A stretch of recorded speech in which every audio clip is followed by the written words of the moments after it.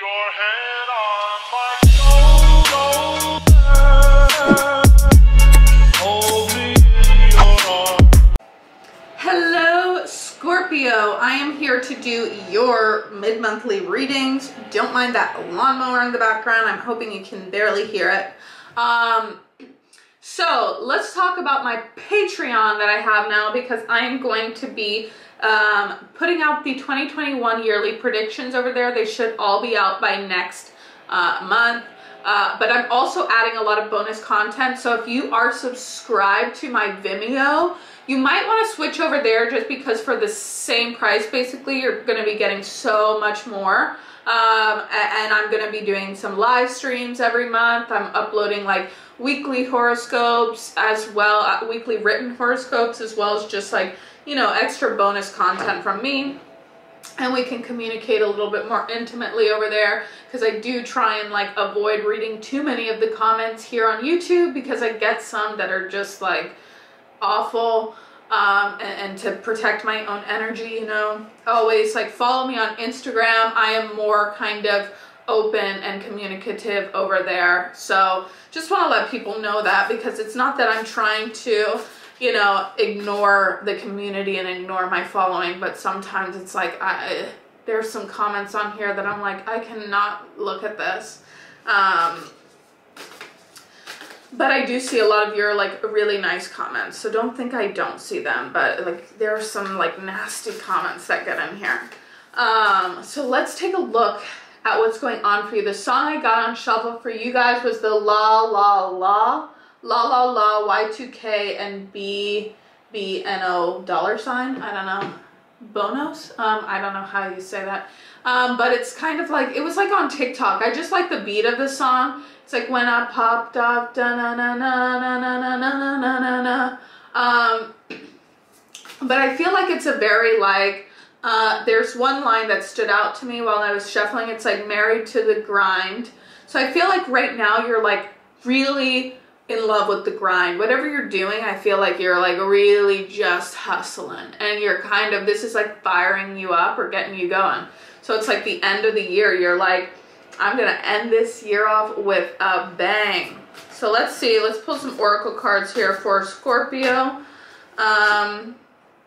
Do something different. Shine your light. Reflect on your truth. So I feel like at this time, like this is some advice I'll give you, because I feel like this is coming through for me, especially for my like people working in the independent space, or working like online business, online social media, things like that. I feel like there's something you need to really kind of harness what your truth is, what your message is behind like what your truth is, and really take a unique approach to something. There's something that you're being asked to approach from a unique perspective, because it's like one of those things like, you know, you can easily be like, well, everybody's doing this now, like why would I jump into this? But it's like adding your own unique twist to it based on your truth and who you are as an individual, because people are going to resonate differently with everyone, and like you will find your tribe based on shining your own light, your own specific hue or shade or truth, you know. So let's pull some Moonology cards here. This could be kind of what you're going through. It's like you finally found your little niche, and you are just catapulting right now. So meditate and contemplate. New moon in Pisces. You could be meditating on this right now, being like, what is my little niche? What angle do I want to approach this on? And I feel like you're really close to having that kind of breakthrough. And when you do, you're going to be like fired up.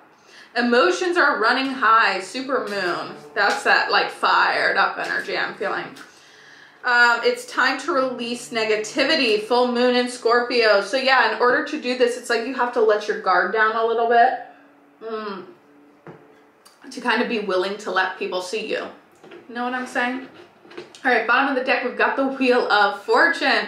So you are moving forward. Fortune is in your favor. Luck is on your side. This is like something's moving forward here. You're being guided. You're being pushed forward. I think this is a great card to start off the reading because it's just saying like luck is on your side. The universal energies are supporting you and moving you forward. There could be some kind of fated event that's getting ready to happen for you. That's just going to be, I'm getting like this really like momentous energy, and it's almost like this fated event comes in and it's just something that's going to like catapult you or shoot you into whatever it is you're hoping to achieve. So let's see overall energy here for my Scorpios. We've got the World card. So sometimes this for me is, you know, it's about endings and new beginnings, endings of cycles, new beginnings. But I also see her as somebody who is like vulnerable. She's laying out there naked for everyone to see, and kind of open, like open to what the universe has in store for me. So it's not even just vulnerability to others, it's vulnerability to the process, like to trusting in the divine plan.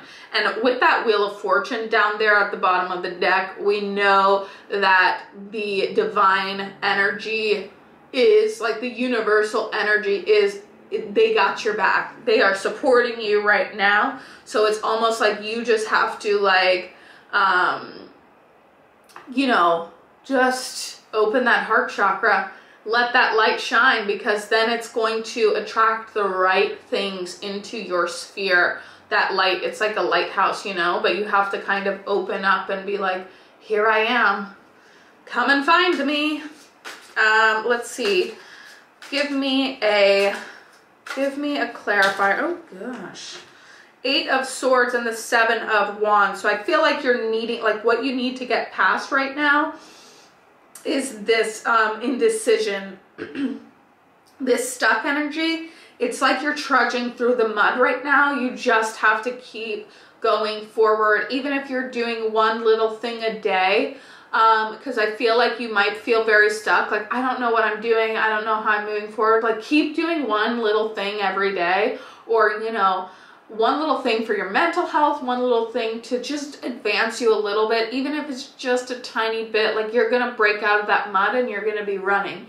But it's like right now you're kind of trudging through the mud, but you're almost out of the mud. 2 of Cups. So this could be in regards to, you know, love and relationship as well. So it could be that you're in a new connection that you're kind of in the beginning stages of, right? Or you could be out trying to meet somebody and you're like, oh, you know, last night wasn't successful, didn't meet anybody, but it's that trudging through the mud. Like, keep putting yourself out there in different ways. We've got the 7 of Pentacles and we've got the 9 of Wands. So this is about the moving forward, even though like your legs are tired because you've been, I love that I've just stuck to this metaphor now. Your legs are tired and they're sore from having to like really trudge through that mud, but you're almost out of it. You're almost out of it. Let's see, what is this 2 of Cups doing here?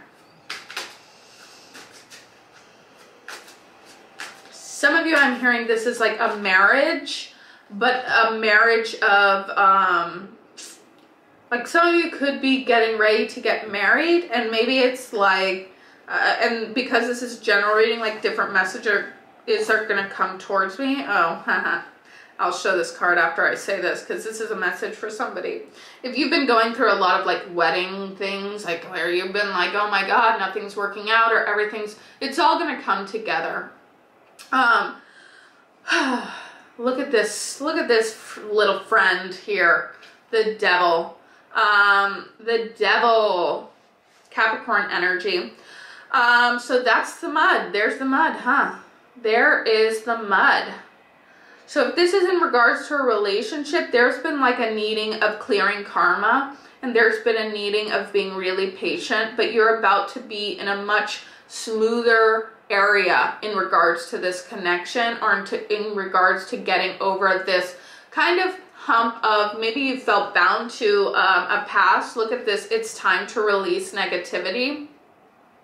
It might have been like, especially if you've been in a new connection or you've been looking for that connection, you might have had to sort through a lot of devil energy. You know, you might have had to sort through a lot of this kind of your own toxic behaviors, your own codependent tendencies, your own like addictive thoughts, things like that. So it's like you're almost there. You just got to keep going.